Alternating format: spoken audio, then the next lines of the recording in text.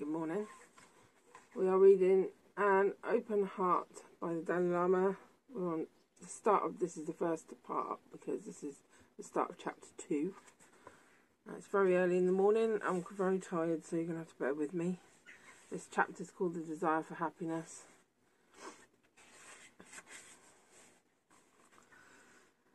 It is my hope that the reader of this small book will take away basic understanding of Buddhism and some of the key methods by which Buddhist practitioners have cultivated compassion and wisdom in their lives.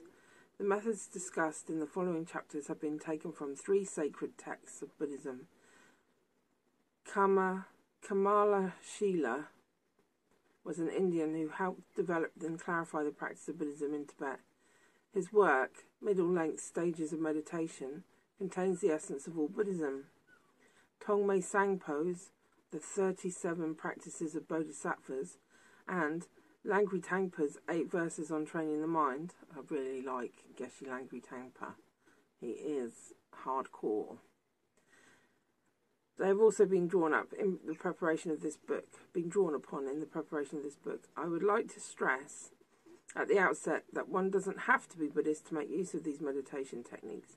In fact, the techniques themselves do not lead to enlightenment or a compassionate and open heart. That's up to you, the effort and the motivation to bring your spiritual practice. The purpose of spiritual practice is to fulfill our desire for happiness.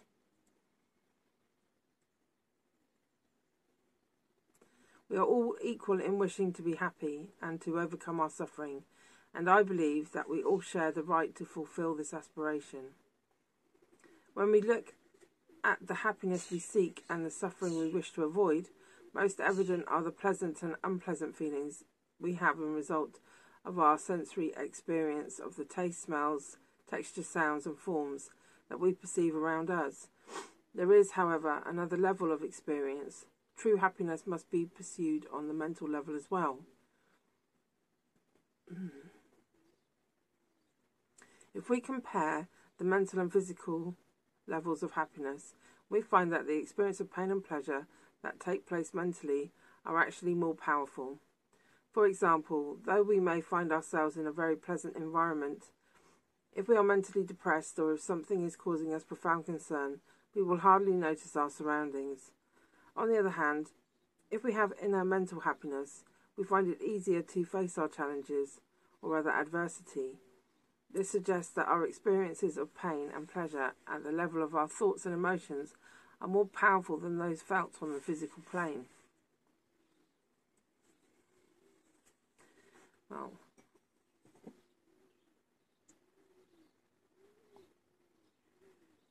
I don't know. We're a bit of both sometimes, can't it? As we analyse our mental experiences, we recognise that the powerful emotions we possess, such as desire, hatred and anger, tend to not bring us very profound or long-lasting happiness. Fulfilled desire may provide a sense of temporary satisfaction. However, the pleasure we experience upon acquiring a new car or a new home, for example, is usually short-lived. I have to agree with this because since being on this coronavirus, I do this thing where we order some food or some shit off the internet because we can't go out, and then we wait for it to arrive, and I'm like waiting, and then it arrives, and then within a few seconds I'm like, well, whatever.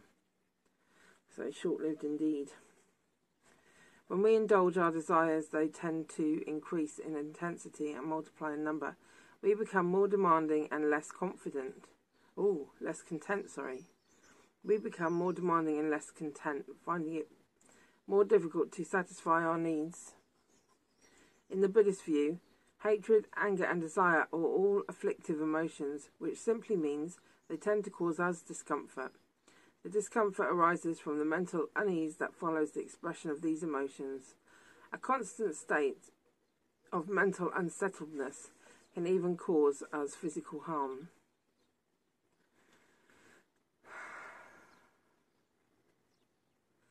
Where do these emotions come from? According to the Buddhist worldview, they have their roots in habits cultivated in the past. They are said to have accompanied us from past lives when we experienced and indulged in similar emotions. If we continue to accommodate them, they will grow stronger, exerting greater and greater influence over us. Spiritual practice, then, is a process of taming these emotions and diminishing their force. For ultimate happiness to be attained, they must be removed totally. We also possess a web of mental response patterns that have been cultivated deliberately, established by means of reason or as a result of cultural conditioning.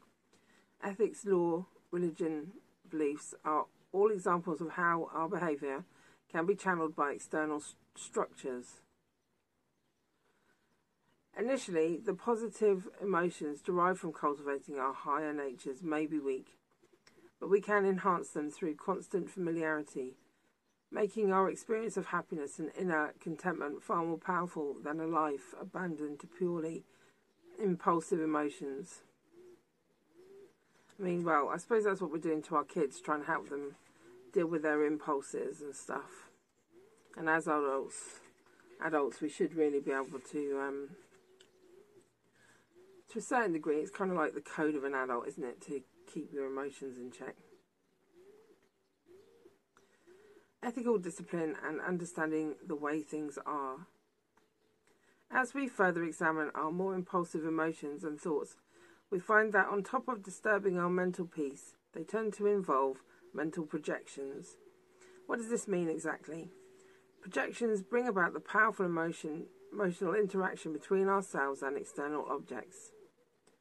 Mental projections. What does this mean exactly? Projections bring about the powerful emotion interaction between ourselves and external objects, people, or things we desire. For example, when we are attracted to something, we tend to exaggerate its qualities, seeing it as 100% good or 100% desirable. And we are filled with the longing for that object or person. An exaggerated projection, for example, might lead us to feel that a newer, more up-to-date computer could fulfill all our needs and solve all our problems.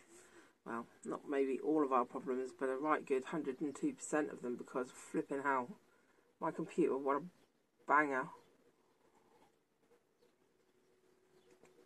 However, they're just my computer problems that I'll sort out.